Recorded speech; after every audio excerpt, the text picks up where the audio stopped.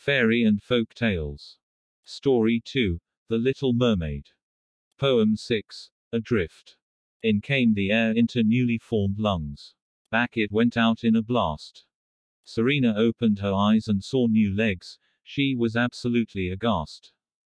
She felt them with her old hands and found smoothness like her skin. No longer scales and fishy tails. No longer rainbow fins. She touched the bottom of her feet, and then screamed out in pain. The needle feeling the witch had told her of had quite a powerful sting.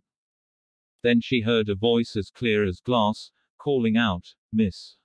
Miss!" She looked and saw Prince Silas, and 2 guards riding toward her, and everything was bliss.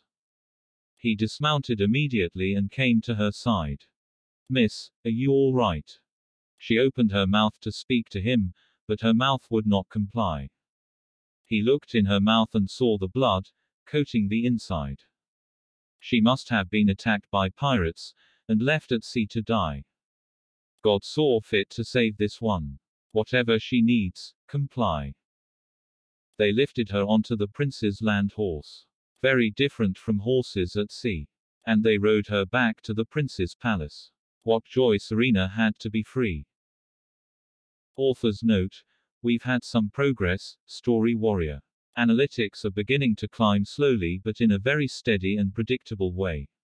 I've also had a few opportunities to tell stories at my church, and I'm beginning to have time to work on motion comics as well. All is looking up.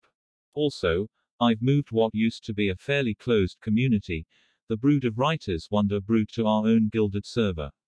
We have things there that you'd normally find in a Discord community, but also some incredibly exciting features such as collaborative documents, video uploading and streaming, and more. Check it all out at joshuadavidling.com, and God bless.